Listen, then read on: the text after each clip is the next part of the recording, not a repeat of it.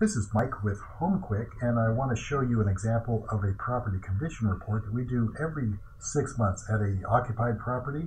And we do this just so we can have eyes on the property, find out any damage that might be in excess of normal wear and tear, if there are more tenants than, or more occupants than the lease calls for, more pets, or any pets that the lease doesn't have, and just to make sure that there are no situations there that might cause damage or risk to the tenant or possible damage to the property. So we provide this every 6 months to our owners.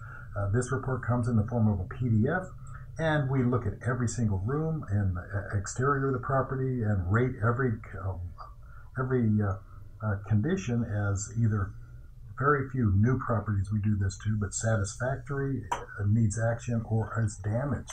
And in the case of this first property, I will show you some examples from multiple properties in this video, but there was a recent storm that left a mess and the tenants worried about some palm trees. So we have some pictures, very tall palm trees in a storm, and plus these palm trees might be too tall to be safe. So those are conditions that we'll take a look at and discuss with the owner based on the feedback from our inspector.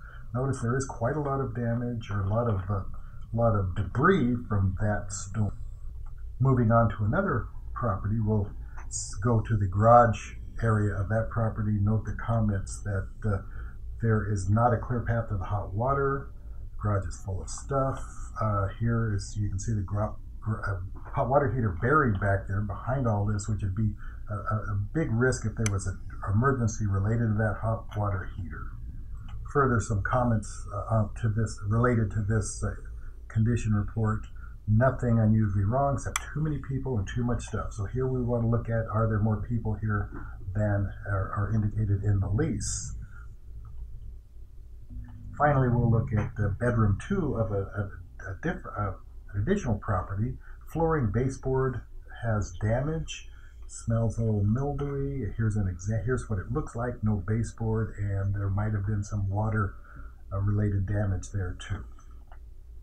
Final comments on this property, which is good information for our property manager and owner. Tenant doesn't look at portal messages, has missed some HOA issues and repair issues. So we have to deal with that and make sure that we communicate with that tenant in a way that they respond.